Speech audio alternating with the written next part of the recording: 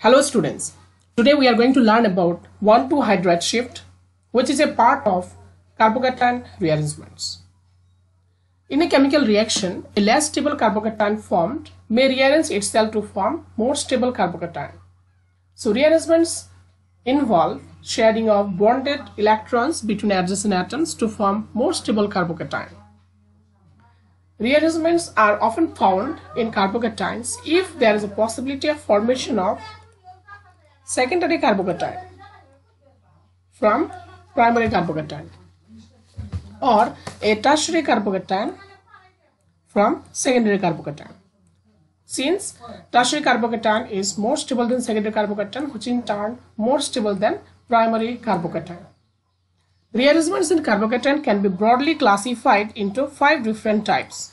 First, 1,2-hydride shift. Second, 1,2-methyl shift. Third, 1,2-phenyl shift. Fourth, ring expansion and ring contraction. Today, we are just going to learn about 1,2-hydride shift in details. 1,2-hydride shift, basically, what happens here? Hydride gets shifted to primary carbon. Hydride H- gets shifted to the primary carbon. Let's take one example. This is a carbocation. We can see that this carbocation here, it is a primary carbocation because this carbon, which is positively charged, is linked to only one alkyl fragment or alkyl group or one carbon. So it is primary. And we can see that there are 2 alpha hydrogens. Alpha hydrogen means the carbon which is next to positively charged carbon is the alpha carbon, and this carbon has 2 hydrogens associated with it, so it has 2 alpha hydrogen. It is less stable. Now remember, if a less stable carbocation is present, it will always try to rearrange itself to a more stable carbocation. So here what will happen? We can see that this second carbon has this H is there. So this is, let's say it is position number 1, position number 2. In this case, we are not numbering as per the IUPAC system of nomenclature. It is just for assigning the position of one carbon with respect to the other carbon. So it is 1, this is adjacent carbon is 2.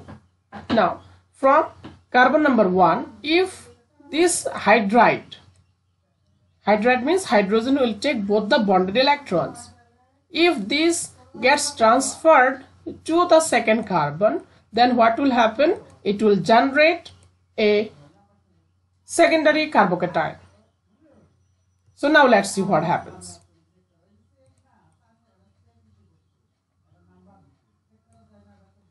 So here, if 1,2-hydride shift takes place, what will happen? This CH, this hydride will be getting transferred to the second carbon, and as a result we'll be getting a secondary carbocation. Now it will have 6 alpha hydrogens, 3 on either side of the carbons, and hence it is more stable. Moving ahead, example number 2, here we can see that it is primary carbocation. It has only 1 alpha hydrogen, it is less stable. So let's try to make it more stable. Now hydride from, this is 1, this is 2, hydride will be shifted from carbon number 1 to carbon number 2. So as a result, what will happen? This hydride is getting attached to this now, this carbon.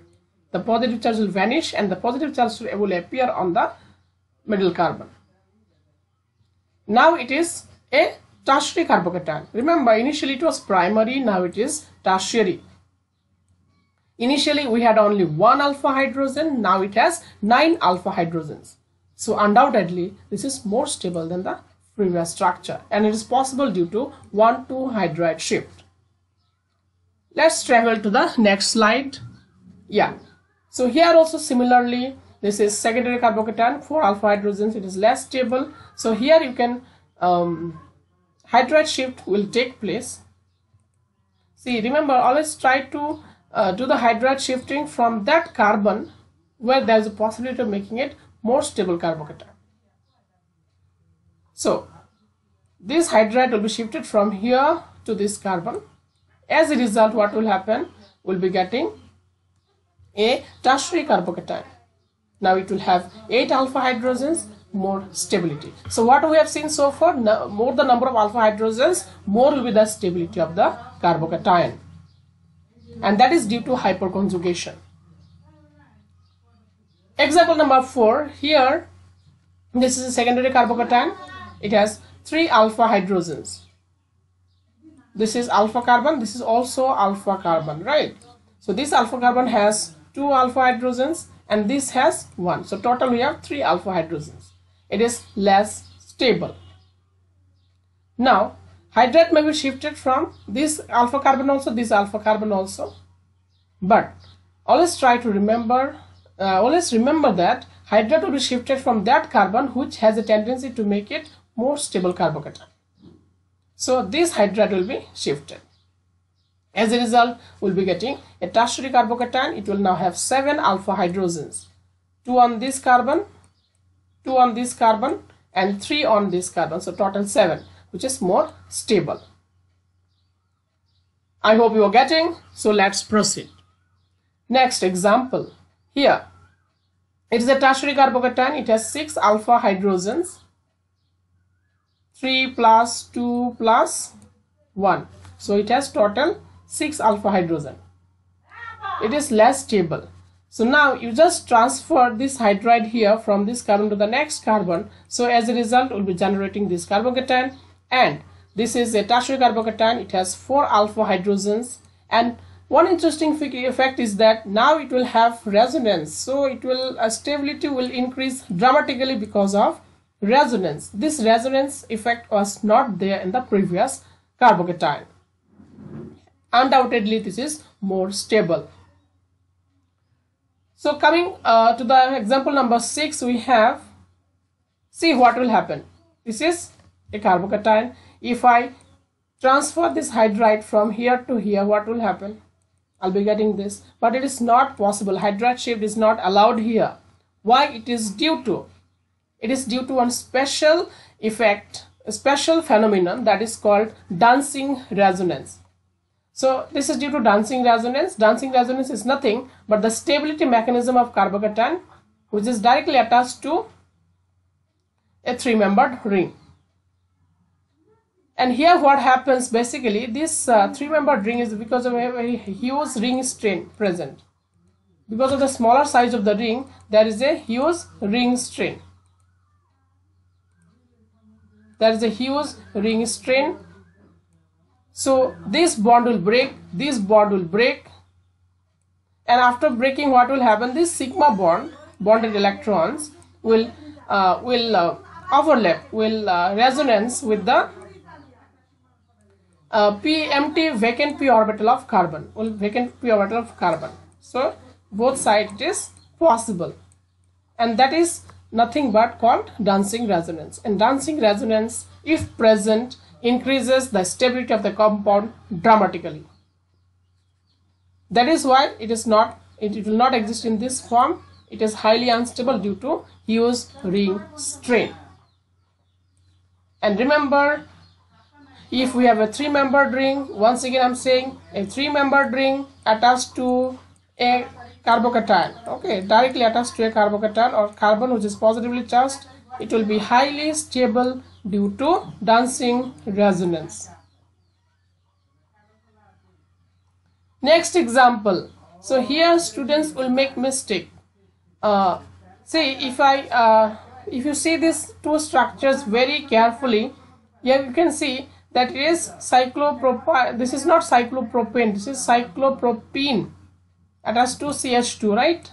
Now this is primary. This is also if hydride transfers takes place here, hydride shift takes place, it will generate a tertiary carbocation. Fine, no issues. Now here we'll have 1 alpha hydrogen. We have only 1 alpha hydrogen, but here we'll have 3 alpha hydrogen. Well and good. But now you see that this is not aromatic, but this is aromatic. This compound is aromatic. It obeys Huckel's rule, that 4n plus 2 pi electron rule. So this species is aromatic, which dramatically increases its stability. So this species is more stable than this one. But had it been cyclopropyl ring, then because of dancing resonance, this would have been more stable, not the other one. Please take a note of this. Next example, you see that it is a primary carbocation. There are 2 alpha hydrogens and it is less stable, right? Now let's do hydride shift here. Once hydride shift is carried out, then what happens? We get this carbocation, and here it is now secondary carbocation. It has 3 alpha hydrogens. Now there is the resonance also. Because of this resonance and more alpha hydrogens, and it becomes more secondary carbocation, it is more stable. Example number 9, here also same thing happens, that if hydride shift takes place, what happens? It changes from, it remains tertiary only. There's no change in the type of carbocation. But here in the previous structure we had 5. Now the number of alpha hydrogens increases. Here number of alpha hydrogens were 5. 2 here, 2 here, 1 here, right? Now if 1,2 hydride shift takes place, then here we'll get 3, here we'll get 3, here we'll get 1. So total 7 alpha hydrogens are there. More the number of alpha hydrogens, more will be the stability of the carbocation. Great. Let's proceed to the next slide. This is a primary carbocation. It has 2 alpha hydrogens, these 2. It is less stable. Now if hydride shift takes place, then what will happen? It will generate still a primary carbocation, but now it will have 3 alpha hydrogen. It will have back bonding effect also. Back bonding, since oxygen has 2 lone pair of electrons, so what will happen? This lone pair of electrons can be utilized to overlap with the empty p orbital of carbon. So pi bonds will be formed. So that is what is known as back bonding. If there is a possibility of back bonding with the carbocation, then what happens? The stability increases. Next, here we can see that it is a secondary carbocation. We have 4 alpha hydrogens. It is less stable. But if I simply do hydride shift with any one of the hydrogens, then I'll be getting this. This is secondary 4 alpha hydrogen. It is least stable. Why it is least stable? It is because of the positive charge nearer to the more electronegative atom, and there is no back bonding phenomenon taking place here. So if I shift another hydride to this carbocation, what will happen? I'll be generating this species, and it is still primary. It is primary. Now it has 2 alpha hydrogen, but because of the back bonding, stability increases dramatically.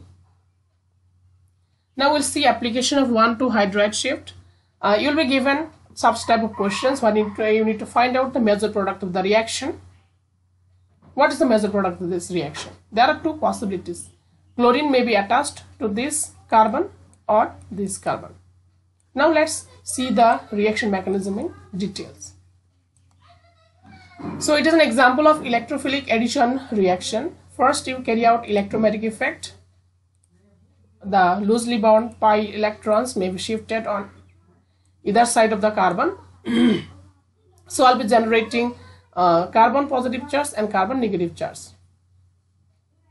Then H plus will come from HCl. It will be protonated, and you'll be getting this carbocation, which is secondary in nature. Treat with Cl minus, it will produce, it is a secondary carbocation, it's less stable. And this is major product, sorry, minor product. Why minor product? Because it has been formed from the less stable carbocation. Now if I carry out hydride shift here, there's a possibility of hydride shift. Now what will happen? I'll generate a tertiary carbocation, more stable. So if you treat with Cl minus, next step, then what will happen? It will give us this product, which is major product. So here we have to remember that more stable carbocation intermediate always gives the major product. So in the next class, we'll talk about the 1,2 methyl shift and 1,2 phenyl shift, ring expansion and ring contraction. So thank you so much.